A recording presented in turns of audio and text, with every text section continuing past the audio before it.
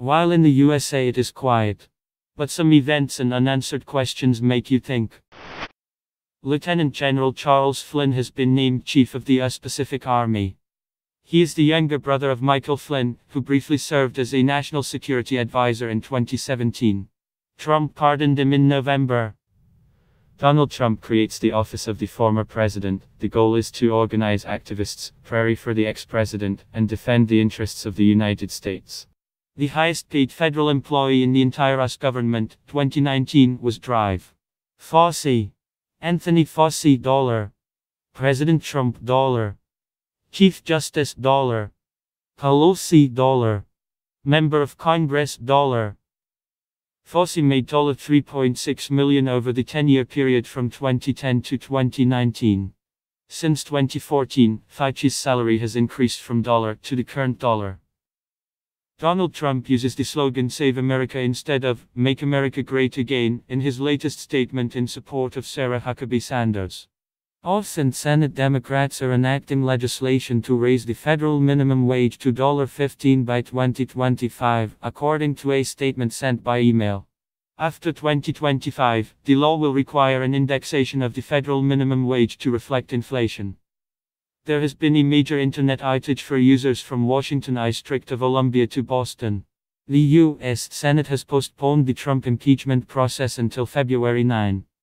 An attempt by Republican Rand Paul to declare impeachment unconstitutional was rejected by 55 votes to 45. But since neither side won 2/3, impeachment seems unlikely so far.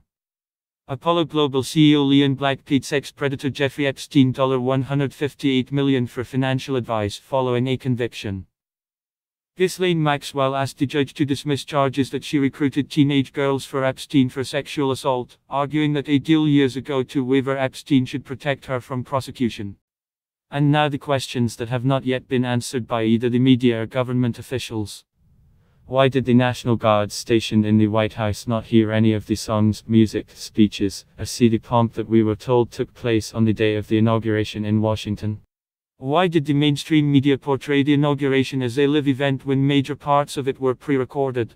Why was part of the inauguration pre-recorded on set in Hollywood? Why did the signing of executive orders and the first press conference take place on the set? Why are there blank pages in the photographs Biden signs executive orders? Why did Biden have to rent a private jet for his own inauguration? Why was Biden denied access to military intelligence and told he could not enter the Pentagon? Why did the military turn away from Biden at the inaugural parade? Why didn't the military man greet Biden at his inauguration? Why did Hillary Clinton change her hair, weight, dress and, more surprisingly, height on Inauguration Day, all on the same day? Why is the Capitol and the White House still surrounded by a barbed wire fence a week after the inauguration? Why are the locks on the fence positioned to keep people inside? After the inauguration, when some of the troops left District of Columbia, why were more recruited? Why were the soldiers asked to stay in Washington for another 30 days? What was their purpose? What they were doing? Most importantly, why doesn't mainstream media even try to answer any of these questions?